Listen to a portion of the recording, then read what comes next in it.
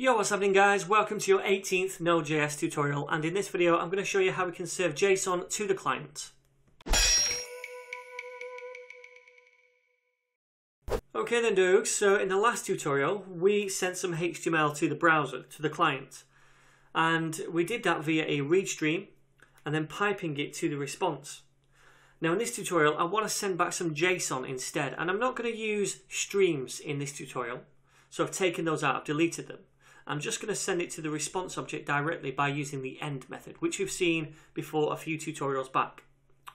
So how do we do this? Well, the first thing we need to do is change this content type to application/JSON, because that's what we're sending to the browser. So let's go ahead and create an object that we want to send back as JSON. So we'll say var, I'm going to call this my object or my obj, and I'm going to set that equal to an object. Then let's add a few properties in here. First of all, a name, which is going to be Ryu.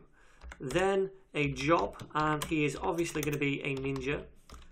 And then finally, the age, and we'll say 29. Okay, so there's our object, and we want to send this back as JSON to the client. So we'd say response object dot end. We've seen this a few tutorials back. This is how we can send data back to the client, and then we pop the data in here.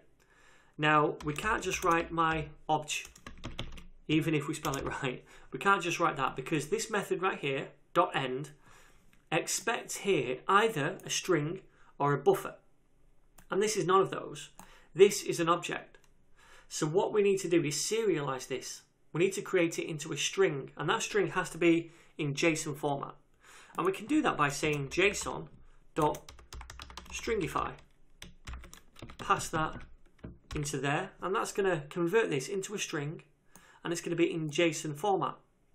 So if we go ahead and save that and run it now, node app, then if we open up a browser, refresh, let's just go to port 3000, we're going to see all of that data returned to us as JSON, a JSON string. And if you right click and go to inspect to open up the developer tools, then go to the network tab, you'll need to refresh to see this request down here. Click on that, and you can see the response right here is the JSON.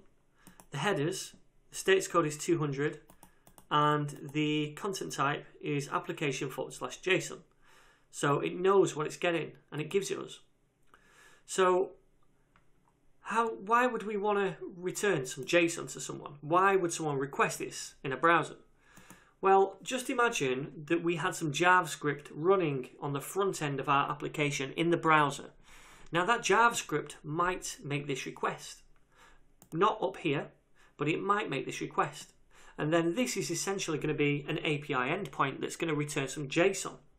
So imagine the request was to something like /API/ninjas.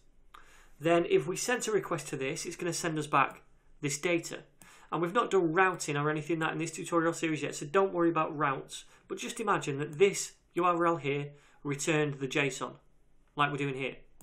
Then we can return that to the front-end JavaScript in the browser, so then it can do something with that JSON. It could output that JSON to the screen in a particular area in the HTML, and basically update the view for the user. So that's why we do it typically. Okay, and this is how we do it.